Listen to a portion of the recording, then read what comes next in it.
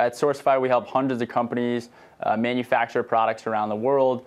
And we see Chinese factories actually transitioning outside of China to the Philippines and Vietnam. And there's an increased demand for American companies now to produce products outside of China in Vietnam, Thailand, the Philippines, all across Asia. And these trade tariffs are really having a big effect on this. So it is the result of the threat of tariffs and some of the tariffs that have already been imposed that you're seeing this happening now. Is that the idea?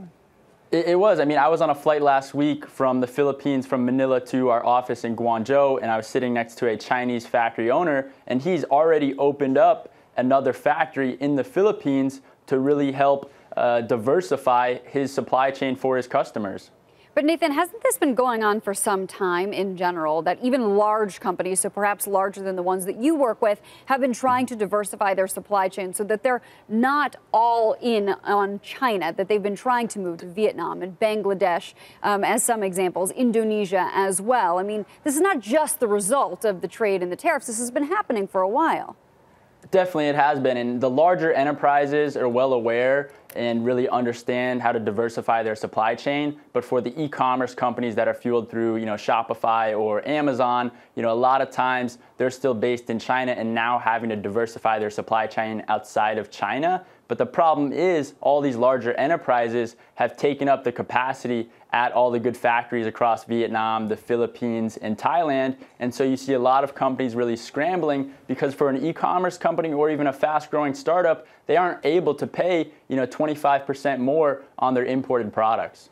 Two things here, one more granular and the other more sort of 50,000 feet. First, the granular one. I'm surprised that the Chinese government will let Chinese manufacturers move their capital offshore. In other words, go open factories at the expense of Chinese factories, go open factories in the Philippines, Indonesia, and so forth.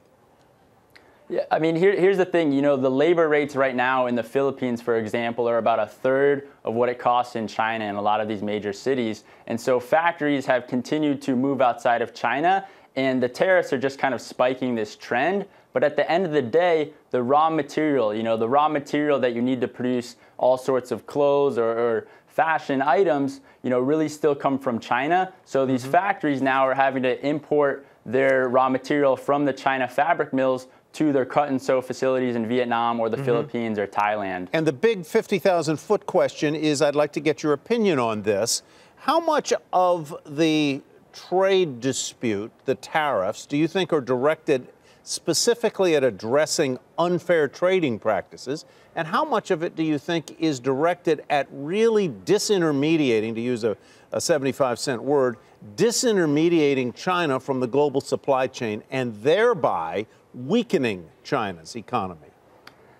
I think it kind of leads towards the weakening of Chinese economy. I mean, if you look at what they've been doing with their currency right now, for example, their currency, the yuan, is at a 13-month low. And so the Chinese government is really kind of trying to push back on these tariffs by saying, look, we can kind of control our currency a bit and make it still an affordable way to buy and produce products in China. And that is actually now putting pressure on Vietnam and these other, Southeast Asian countries to say, look, if we have to compete with a lower Chinese currency, at the end of the day, it really causes a lot of problems for companies that are producing products throughout Asia. I've got to go here, Nathan, but a very, very quick question here. I mean, we're talking about a one-way street going overseas for manufacturing. Are you seeing, the president wants to see more manufacturing here in the U.S. Are you seeing any companies that are deciding to do it here in the U.S.?